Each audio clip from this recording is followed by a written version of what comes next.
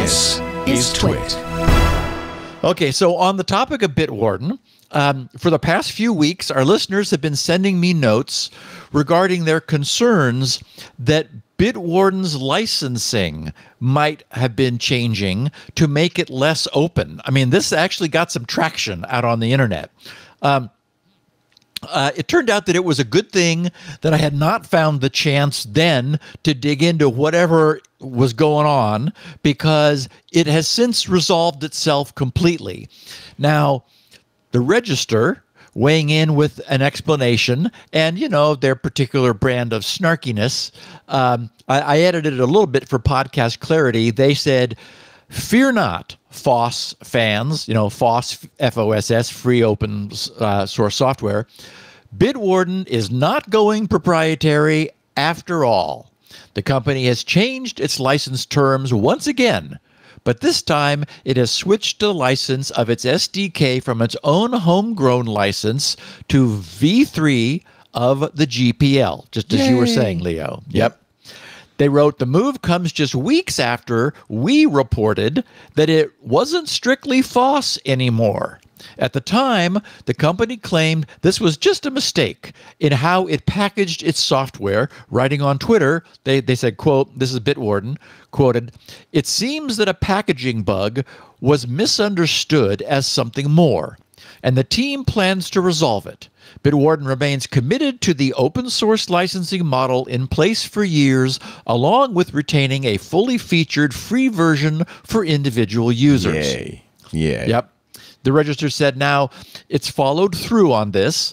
The GitHub commit entitled "Improve Licensing Language," unquote, changes the licensing on the company's SDK from its own license to the unmodified GPL3. That's good. That's really good. They said previously, if you removed the internal SDK, it was no longer possible to build the publicly available source code without errors.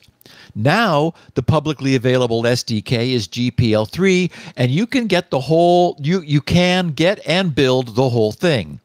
They said Chief Technology Officer Kyle Spirin added a new comment to the discussion on bug number 11611 on GitHub, where that bug was titled "Desktop version 2024.10.0 is no longer free software." Of course, that's the comment that set off this firestorm.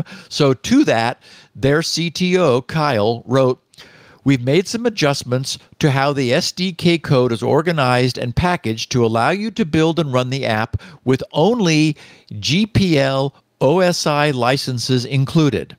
The SDK internal package references in the clients now come from a new SDK internal repository, which follows the licensing model we've historically used for all of our clients." And they said cfaq.md for more info.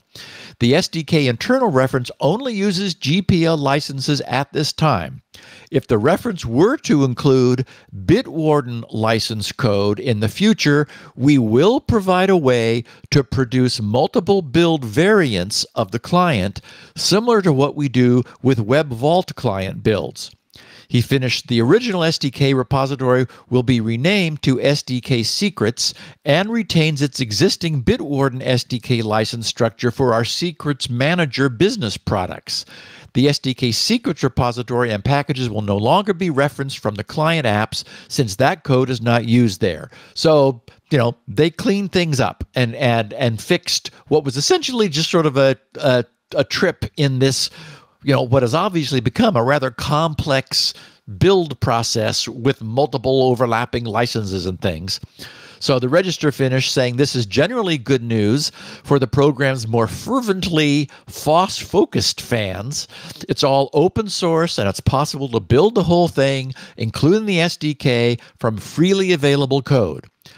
It seems to us that Bitwarden has responded to its users' unhappiness with the changes to the licensing around its password manager and has not merely undone the changes, but gone further toward making it all free software. even if it continues to maintain that it was all just an error. The change is commendable, and we're glad to see it. It does, however, look as if the company is leaving itself room to build more non-foss tools in the future. Fine. So what?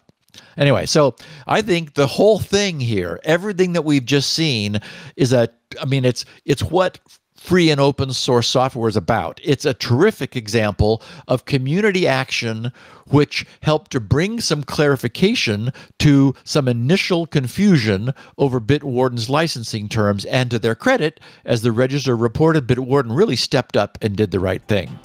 So, props.